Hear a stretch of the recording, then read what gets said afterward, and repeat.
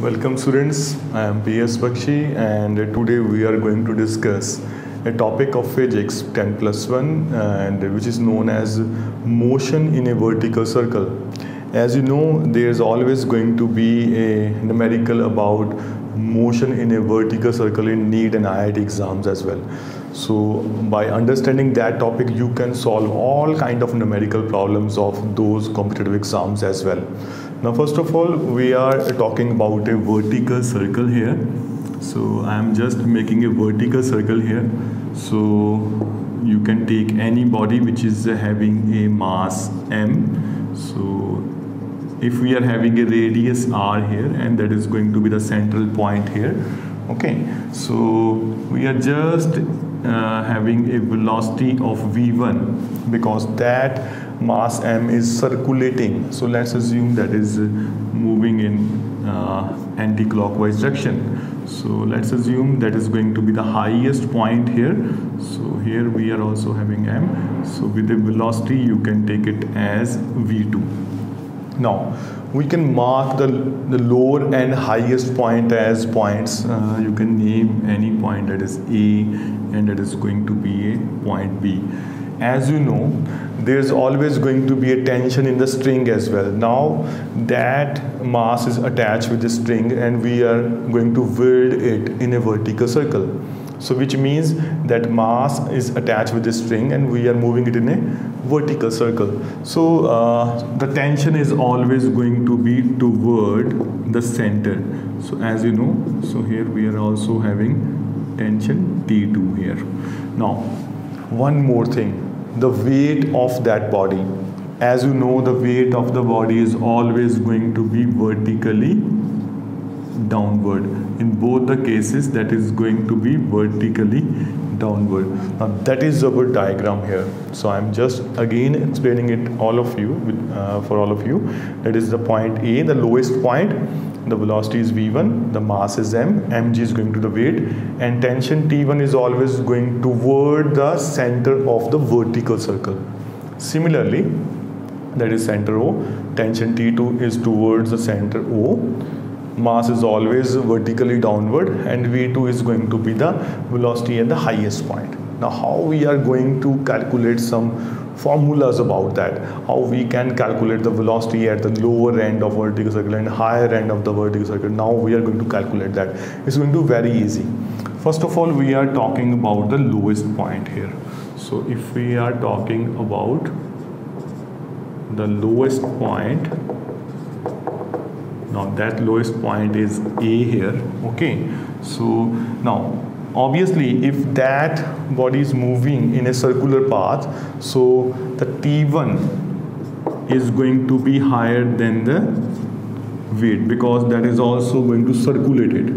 So therefore that T1 minus mg is going to provide the necessary centripetal force. Now that centripetal force is going to be equal to T1 minus mg is equal to, yes, m v1 square upon r. Now that is going to be the centripetal force here. So we are marking that equation as 1. Now similarly at the highest point, now highest point is going to be point B here in our diagram. That is our point B here.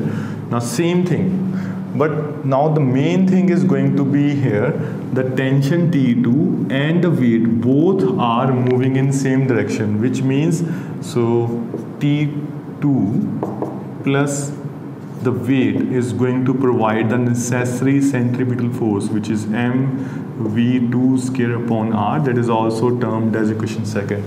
Now these are the two equations for the lowest and the highest point. From that you can easily make the formulas. Now first of all, we are going to calculate the velocity at the highest point. For that, at the highest point,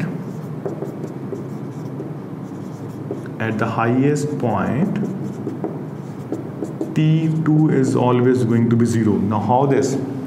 because we are at the top of the vertical circle. Now there is going to be the minimum tension in the string because of the weight is always going to vertically downward. So there is going to be negligible tension in the string, so which means we can take T to 0. So therefore equation second becomes 0 plus mg is equal to yes mv2 square upon r. Now therefore m is going to cancel out and you can have the value of v2 square is equal to yes. So that is going to be gr, and v2 is equal to square root of gr. Now that is the velocity at the highest point. In any kind of numerical or vertical circle, if you want to find out the velocity at the highest point, simply go through the formula of square root gr. G is going to be the gravity, r is going to be the radius of the vertical circle. Now we are marking that equation as third. Now how we can calculate the velocity at the lowest point? For that, so mechanical energy at point A is equal to mechanical energy at point B. Now as you know, the mechanical energy is sum of kinetic energy and potential energy, which means kinetic energy at point A and potential energy at point A is equal to yes kinetic energy at point B and potential energy at point B. Now we are just putting the formulas of kinetic energy and the potential energy. As you know, at point A, which is the lowest point, there's going to be no height, so which means potential energy is always going to be 0 here. Now what is going to be the kinetic energy? That is half mv1 square. Now what is going to be the kinetic energy at point B, the highest point, because the velocity is v2, so that is going to be half mv2 square. Now potential energy formula is always going to be equal to, as you know, the potential energy is always equal to mgh. So mass into gravity into height. Now the height is going to be the diameter. Now as you know, the diameter is always going to be 2r.